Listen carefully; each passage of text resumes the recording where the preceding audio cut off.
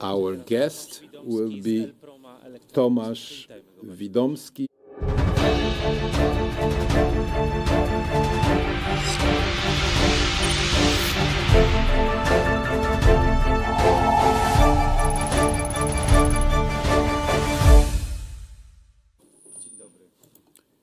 Good morning, ladies and gentlemen. The last 6 months we were surprised by the media about jamming, GPS jamming. Jamming is just interference with reception signal. Sometimes it even eliminates the signal. Every week we get information that the air traffic was interfered by jamming. I would like to tell about different consequences of jamming and proofing. I will be talking about advanced IT technologies that are time coordinated. This is a quite old type of knowledge. The first works on synchronization IT and OT appeared in 1983. It was initiated by the U.S. Armed Forces. So there is satellite communication for guiding missiles. So the questions were raised: what happens if we interfere with the system, tamper with the system? And for a specific period of time, it will not be usable. During the Persian Gulf War, there was an incident that took lives of several soldiers because of the numeric overload of a processor cell that is responsible for representing time. What does it mean? We are talking about representing numeric representation of time. So it's not about the clocks that inform us what time it is. We are talking about time lapsed. So it's the fourth dimension of the place where we exist.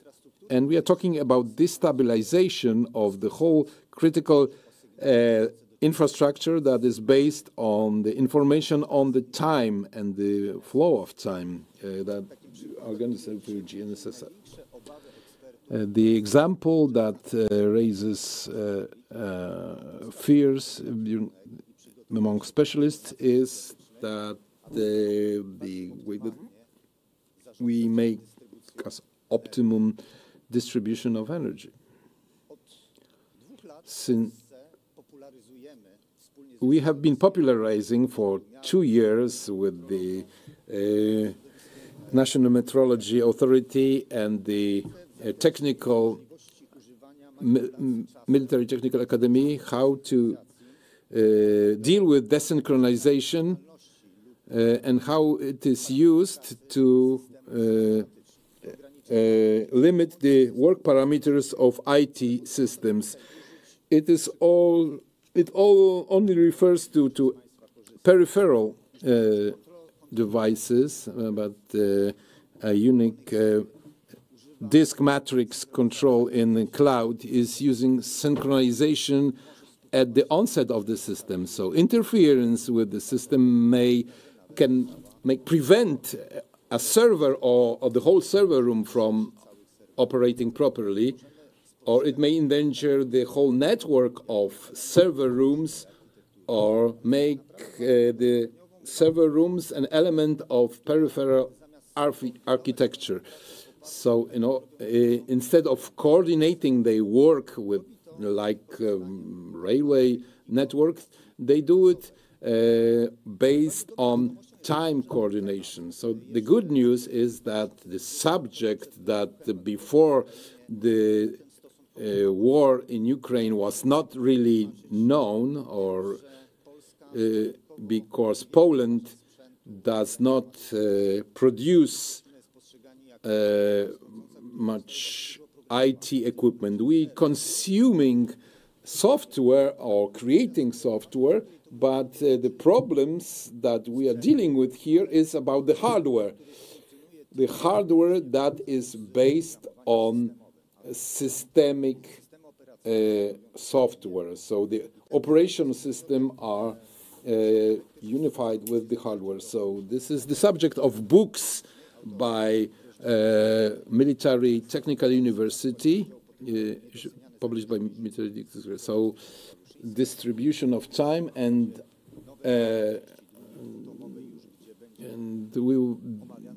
it will be re-edited, the extended version, in order to aid reconnaissance of satellite threats. How come that something that it does not explode may destroy the whole critical infrastructure? It is dependence on GPS of many solutions that causes the problem. So I will use the example of railway network. So this is our like car navigation, but the number of equipment, of hardware and controllers that use it is beyond our possibility of digesting it. And the breakthrough revolution is the period where we live in. The systems that were independent before are now interdependent, so they form a domino blocks that may cause the total destruction when you start it.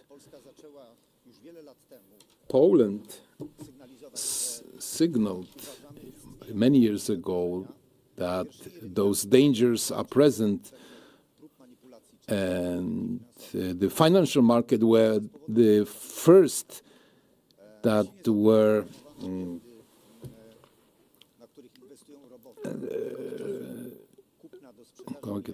so sometimes the purchases that are made on the stock market, you see it in the sector table. So those of you that are interested in the EU directive, well, the table is from the European Space Agency. I got it from the Prague branch office, and is about the precision of the synchronization for the peripheral systems.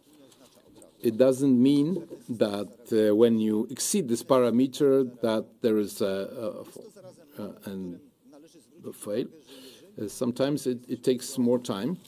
So if the time should be considered a cyber weapon, it is not that you can cause dangerous effect when you change a digit.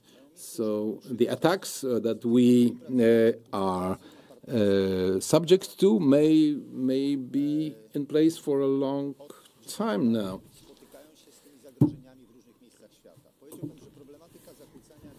GPS pojawiła się w Azji, w okolicy. These problems, I would say that the problem of jamming and interference started to appear in that region between Russia, Korea, China. These were the first cases of GPS interference. It came to Europe through the Persian Gulf, in the region of Turkey. In Europe, Norway felt it as the first country. We have very strong interferences in our region, but not as strong as to make your cell phones unusable. Of course, there is no guarantee that it's going to remain this way. Now, what can we compare the synchronization to? I guess we can compare it to a regular heartbeat. This arrhythmia of the heart, this shows how we should, the slide shows how we should treat it. If we have a small degree of arrhythmia, the synchronization, we can say the infrastructure is inefficient, perhaps. Certain parameters will fall, the speed of transmission, radio transmission, also logical. Also, I'm talking about bands and fiber optics. Perhaps service clusters whose operational capability was designed for a specific number of service processors will lower the computational capability because of asynchronicity. I also warn those who have really trusted very strong archival systems, especially large banking systems, database systems. In such systems, the data is fundamental because these systems have to archive everything during night. If one of the clusters doesn't end archiving the backup, perhaps these backups will be incomplete. And of course, nothing will happen at that time, only the next day when there will be a breakdown which will require recreating the data. The data will not be there or it will be incomplete. The topic we are dealing with is much wider than what you actually encounter in the media. In the mass media, we analyze, we think about cyber attacks called time synchronization attack, starting from the time of creating time, and we're talking about, let's say, GPS time, which was created a bit before in U.S. naval laboratory. In case of the Chinese satellite system, is the Chinese meteorology that's responsible for the time. Same when it comes to the Russian system. But in case of the European system, there is a few labs which create the time scale of Galileo. Poland also has its own 2 time scales which are registered IBPN. We have in the room the representative of that governmental agency who can tell you about the role of that during the break, perhaps. What's important, however, what we should remember is that the national timescales do not depend on satellite systems. They constitute great alternative time sources for IT systems. For example, when there is a GPS over Poland, it will be totally turned off or totally interfered with, totally jammed. Since December 10th, by a coincidence, I suppose, it turns out we have a system in Poland called eChas.pl, eTime.pl. It is registered in the main governmental agency. Everybody can use that system. That system was started on the 20th anniversary of the Act on Official Time. Poland was one of the first countries to regulate the definition of official time. Unfortunately, we didn't quite have the executive regulations and technical capabilities of distributing that time. So the project eChas allows to join in those critical infrastructure which are isolated from the internet. They can draw the signal from the agency. A certain innovation in relation to American or British solutions is the fact that the agency, the central agency, can also monitor remotely the time settings on remote servers. Of course, we can't talk about alternative solutions without realizing of whether we are under attack and whether the attack, how intensive is the attack. That's why I'd like to tell you that we do have Polish solutions which can monitor signal quality. There is a few of them. We have a stationary solutions which is proposed by ELPROMA. It's called Argos. There is also a solution created by the Institute of Communications. It's a mobile solution which also offers the possibility of jamming signals, but you will hear more about it from the authors of the system. The Argos system is a dense mapping system. In other words, it can be placed on telecommunications BTSs, in meteorological data points, and it will show the quality of signal in any location. Of course, interference will have impact on the quality of the signal, but we're also interested in a number of other phenomena which affect the interference of very weak signals which come to the Earth, which come from satellites which are 20,000 kilometers over our head. There is a very weak reception here, even though the signals are very evenly distributed. Last slide, we've received an award from the hands of the minister during a meeting of the PW Cyber Group in Katowice.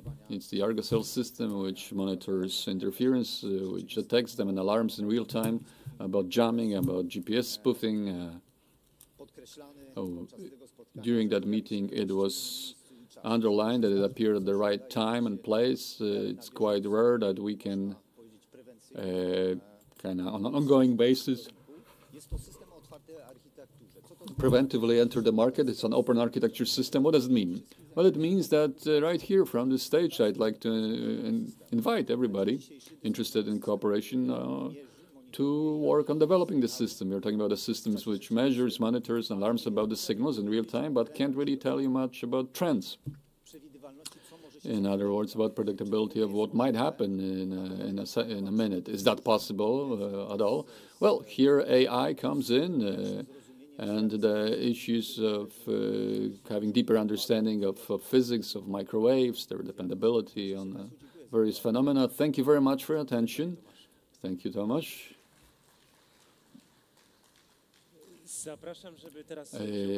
I would like to invite you to take part in a short conversation we will have. Perhaps there are some questions. I can see there is one. I was asking whether the sources of time, American, British, etc., European, do they synchronize with each other, and whether this synchronization can be attacked? Well, each laboratory, as I've said, develops its own time, so it's asynchronous. But of course, there is a place which coordinates their work. It's the French BPN in Sèvres, near Paris. All these laboratories send data from the atomic clocks to that place. This is where corrections are prepared, which in fact define what sort of corrections should be made in the future to receive concrete parameters of the time scale. I'm not sure if I've answered your questions. There is no direct connections. Such experiments only take place in Europe, because in Europe we have a lot of fiber optics. We have good fiber optic infrastructure. And here I have to congratulate my colleagues from PICTIME, with whom we create consortium. We have instruments which allow us to join these atomic clocks directly and compare. Before we had these techniques of direct comparison, the only techniques of comparison, of direct comparison, was the satellite systems, such methods as common view, the methods of shared observation, of receiving a signal from a single or a group of satellites, a single satellite or a group of satellites. So it's not that these labs are sort of interconnected strongly. However, if some laboratory is starting to kind of float off, as we like to call it, its scale is going off the charts, then BPN sends a warning and calls for corrections. And such events do take place. I'm not sure if you remember, to 2019, we have an incident connected with the problem note as GPS weak number all over. Perhaps nothing happened on our clocks, but there were places that time increased, not by second, but by 19 years. And that was a huge problem. When you're fighting for nanopeak or femtoseconds, then, of course, meteorological institutions were the first victim of all of that, but they did handle it quite well, rather quickly. Thank you very much, Tomasz. Thank you.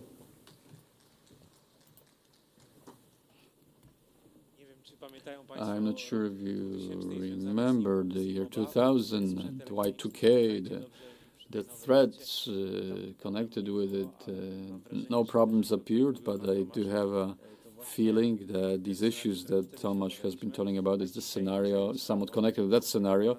And today, thanks to Tomasz, we are somewhat more aware. We understand the additional source of threat. And now we'll hear about the possibilities of using a system Yashmin as a sophisticated system of crisis management.